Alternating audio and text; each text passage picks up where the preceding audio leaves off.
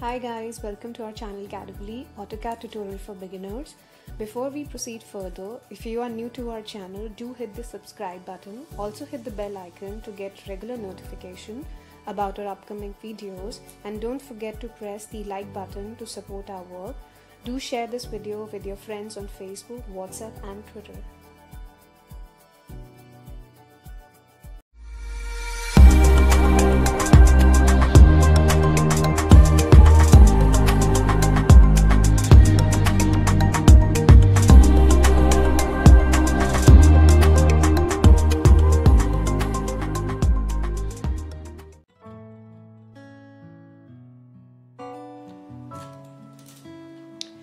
In today's video, we'll discuss about how to do workspace settings. To start with, the very first one setting is drafting settings. The shortcut key for drafting settings is D settings. So I'll type D setting from my keyboard on the screen.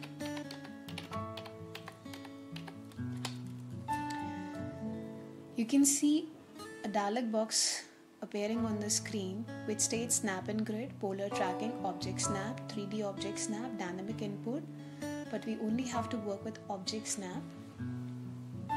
There are various snap modes available. We have to select all. These snap modes are basically points available which can be used while using commands. So I'll press OK after selecting it.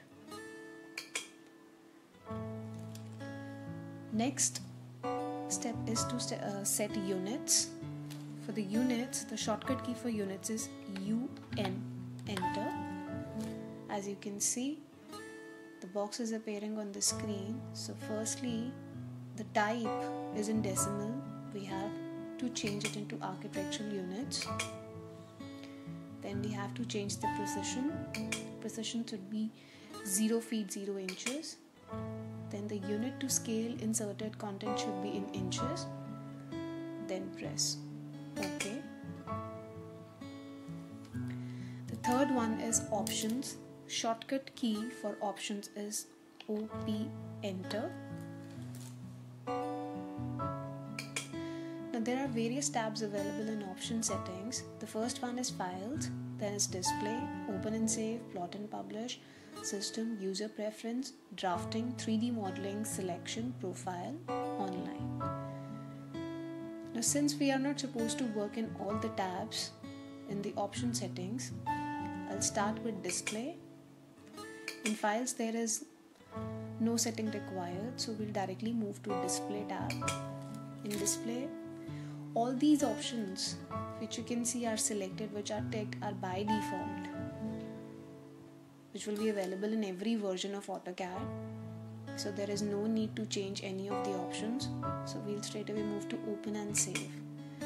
Now the most important settings in open and save is file save, which state as save as. So it has to be in AutoCAD 2007 LT 2007 drawing.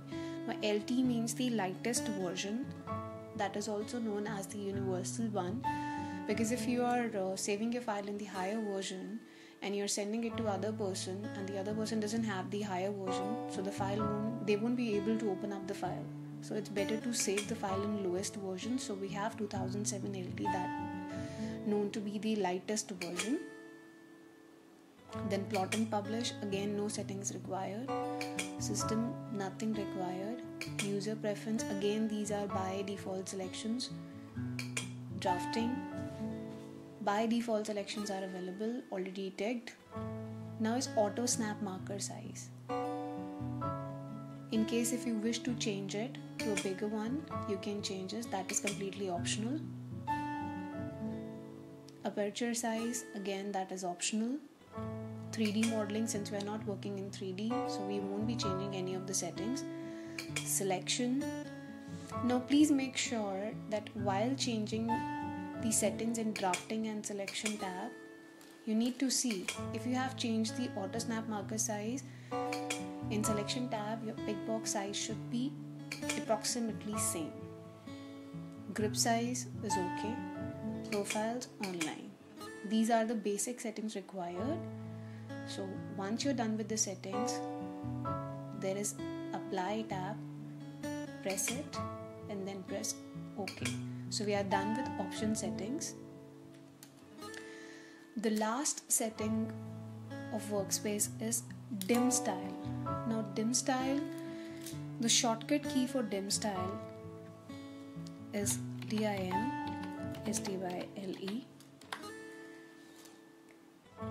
That is Dimension Style Manager. There will be one by default standard annotative dimension is available, which will appear on your screen. So we are supposed to modify it. So you can see there is set current option is available, new, modify, override, compare. We will discuss all these options in our next videos while using another command in details.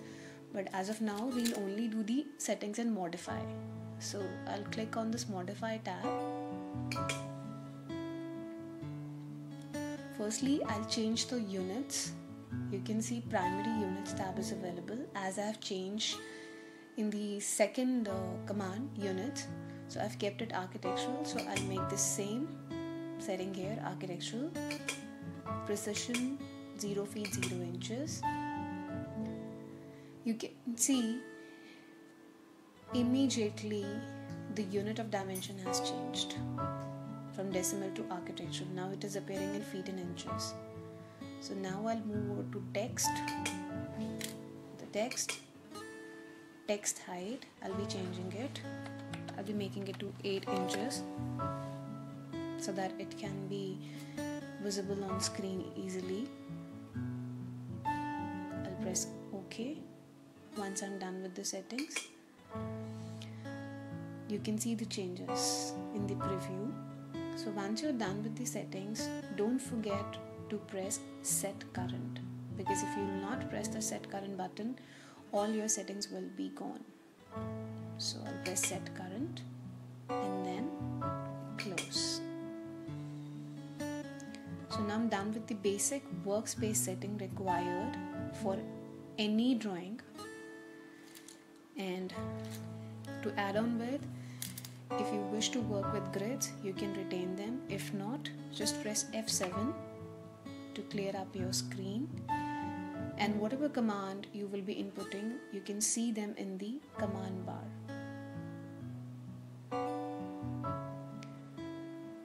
This is all for today.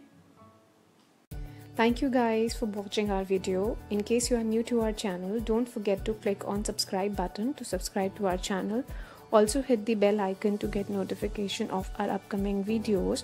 Click on like button to support our work. You can also share this video on Facebook, Twitter, WhatsApp with your friends. See you guys in our next video. Bye bye. Take care.